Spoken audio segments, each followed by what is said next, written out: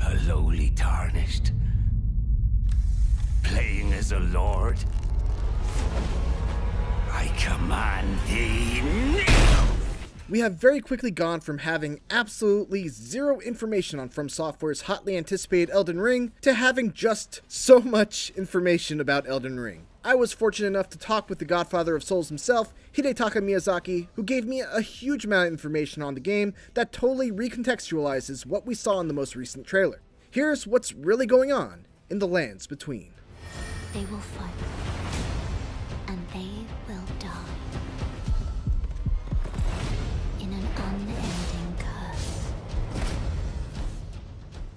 The trailer opens up in a very typical Souls-like fashion, with a softly spoken woman uttering a very cryptic message. The Tarnished will soon return. So, who are the Tarnished? Well, for one, it's you. The player character is one of the Tarnished, much like in the Dark Souls games where you are a chosen undead or an ashen one. To explain what it means to be Tarnished, we must first explain a little bit about the world of Elden Ring, known as the Lands Between. The Lands Between and the people who reside within it, both great and small, were blessed by the Elden Ring and the Erd Tree, which symbolizes its presence. Those given grace by the ring are characterized by having a golden aura that's predominantly shown in their eyes. However, after a time, for one reason or another, some individuals lose this grace, and were thus exiled from the Lands Between, labeled as Tarnished. Then, for reasons unknown, the Elden Ring was shattered. Its pieces picked up and carried by many of the bosses that you'll eventually come to fight in the game. The destruction of the Elden Ring calls out to the Tarnished and compels them to return to the Lands Between, guiding them back to their former home. According to Miyazaki, one of the main themes of the game is how the players, the Tarnished, approaches or treats this newfound grace and this return to the land that they were once banished from, how they interpret this and the meaning. Miyazaki wants the player to discover for themselves what this return means and how they want to begin their adventure. The Lands Between is broken up into 6 distinct areas, each overseen by a particular demigod who holds a shard of the Elden Ring and has been twisted and warped by its power. I asked Miyazaki-san if there was an order to which you must approach these 6 areas, or if the player had total freedom to visit any of them right from the beginning, to which he responded that, while you won't be able to access everything from the start, there are a lot of different ways that you can approach each area, and that there's a lot of freedom as to which order you can tackle different areas as well. There will be a hub area that will link these 6 areas, but it's not accessible right from the start of the game. Miyazaki further clarified that each of the 6 areas will house its own mainline dungeon map, which is seamlessly connected to the Lands Between itself. So, from there you're able to explore these mainline dungeon areas, all of which are interspersed throughout the map.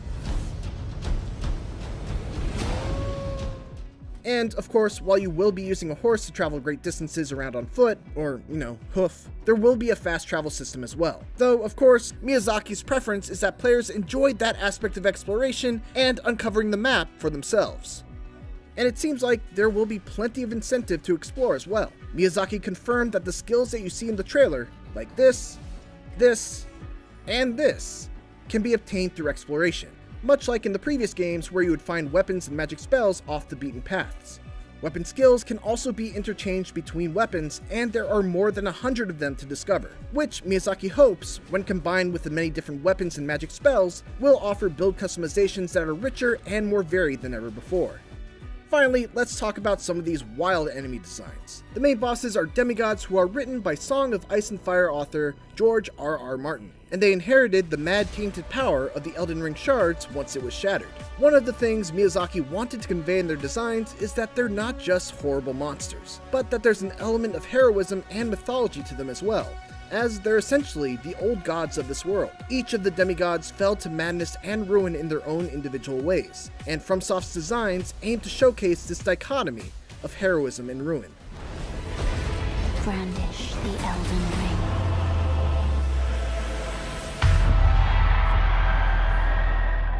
A key focus in Elden Ring is to empower the player with a feeling of freedom, not just in the way in which they explore, but also in the ways they approach encounters in various situations. To that end, stealth is now a viable option in certain situations, like this moment from the trailer. You're able to crouch, sneak, and be less easily detected in tall grass. And if you're stealthy enough, you can even bypass certain areas or potentially get to a position where you're able to easily assess situations from afar. Miyazaki says FromSoft wanted to create these opportunities for players to see what lies ahead of them, and below them, and around them, and to assess how they're going to confront that or not, as the case may be. So, stealth, while it is a simple implementation, it allows for a lot more of these possibilities. In addition to using stealth, another key gameplay feature is the ability to summon spirits to aid you in battle. This is nothing new to the Souls series, but what's different here is that you can actually summon the spirits of enemy characters as allies to assist you in battle. There are a large variety of them, so they're a nice collectible element within the game world to discover and equip as you go. Of course, Miyazaki also made sure to clarify that there would still be online summons where you could bring other players into your world for cooperative play as well. Of course, one of the most marketed selling points of Elden Ring is George R.R. Martin. The way Miyazaki describes it, Martin created Elden Ring's foundations, building up the world's history and mythos, which was subsequently iterated on by FromSoft. For example, Martin created the Tarnished and their Lost Grace, a spurring moment for the player character. But then on top of that, Miyazaki explained, FromSoft built a lot of their own world, story, and gameplay elements that are necessary to the game and necessary to the player's guidance, and how they find that footing in the world. Miyazaki said it was a great collaboration, and it was a rather fresh approach for the team. Rather than imposing new restrictions on the game, Martin himself was very open to FromSoftware prioritizing the game's systems and leaving out anything they didn't want to explore, even though that ended up not being the case. Miyazaki explained that Martin's work was a huge source of inspiration and the impetus for the design of the game, so the world building and the systems went hand in hand.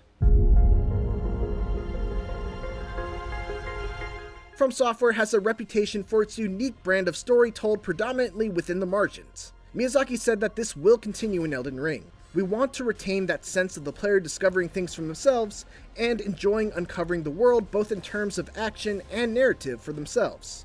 We don't want to force anything on the player. That much has not changed. However, Miyazaki was also keen to express that an ease of understanding is paramount. Elden Ring is more character-focused than previous Souls games. While the player character themselves is a blank slate, other characters will provide a sense of depth and color.